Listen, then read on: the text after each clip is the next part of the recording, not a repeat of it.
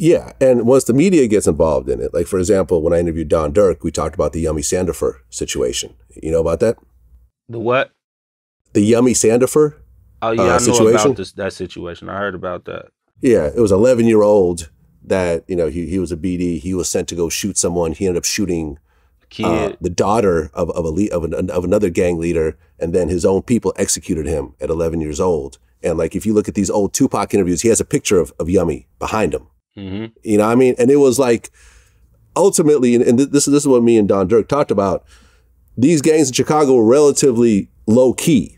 You know what I mean? They weren't in the news. They're fairly below the radar. But then when that happened, that was on the cover of Time magazine. They showed this little boy's mugshot and said, this is what happens in Chicago. 11-year-old boy who's executed by his own people.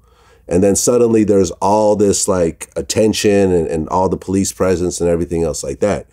And, you know, I mean, to this day is a tragedy. And, you know, when I talked to Don, he was like, yo, man, there was a lot of Yummy Sandifers, 11 years old, who just got involved in this, were bad kids that no one ever really took the time to really show them. I mean, he was in and out of foster homes and everything. That's the problem. Yummy ain't the only one had a bad background.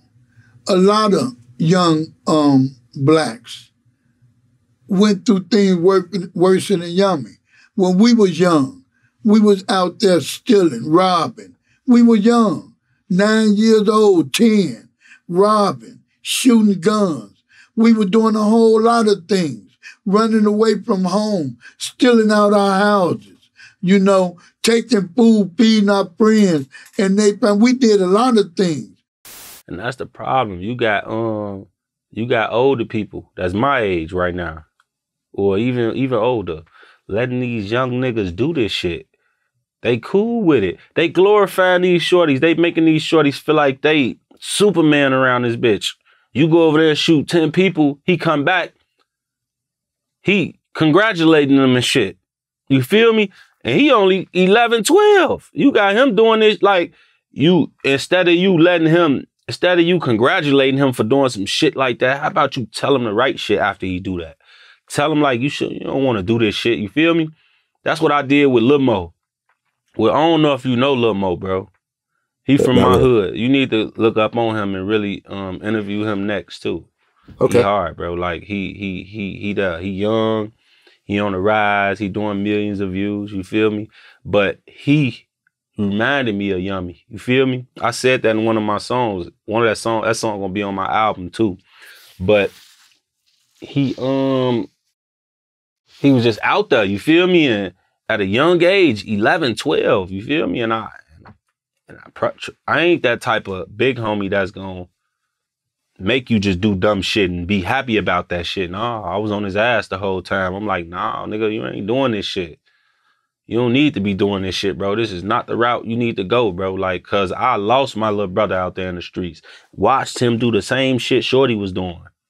You feel me? And I watched niggas manipulate his mind and watch niggas make him feel like he was a super fucking gangster out there just because he was going to go, you know, go do what he do. But that ain't gangster, bro. Gangster is when you helping motherfuckers and leading them the right way and taking care of your family and paying your bills, and you know what I'm saying? That's gangster, bro. Yeah, man, it's sad. It's sad because at 11 years old, you don't know what the fuck you're doing. 11, you're not even a teenager. You really just don't know what you're doing. And if an older dude comes in and gives you a direction, especially if you don't have a strong family at home, if you don't have a father, especially if you're a little boy, if you don't have a father in the house, you're gonna find that father somewhere else. And that's what it be like. You know what I'm saying? It's just like these young niggas go through that shit, and that's what it mainly is. It ain't even these older niggas. These older niggas out here scared as hell, man. These old niggas ain't doing shit. They be scared as hell. Don't even want to hold the gun on the block. Got the 12, 13-year-old that's holding the guns and shit, sending them off and shit. Why you think more people die now? Because there's more young niggas doing this shit. These young niggas don't care. They don't really know what they doing.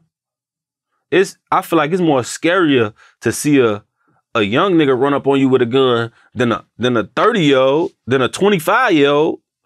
That's most scarier, bro, seeing that type of shit, like, for real.